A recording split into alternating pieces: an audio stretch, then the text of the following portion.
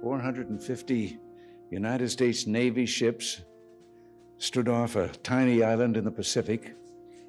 Few Americans had heard of the place. It measured 4 2/3 miles by 2.5 miles, ash-covered beaches, and one extinct unknown volcano.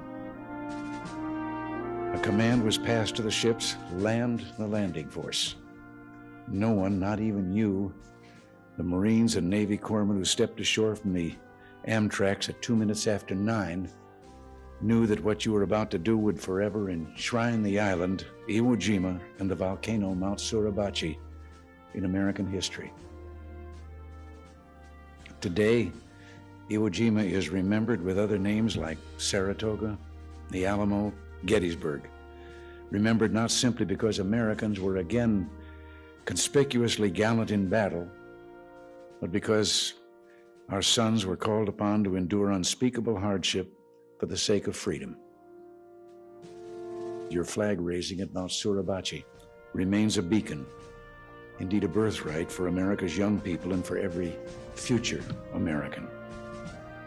On behalf of all Americans, we salute today the men of Iwo.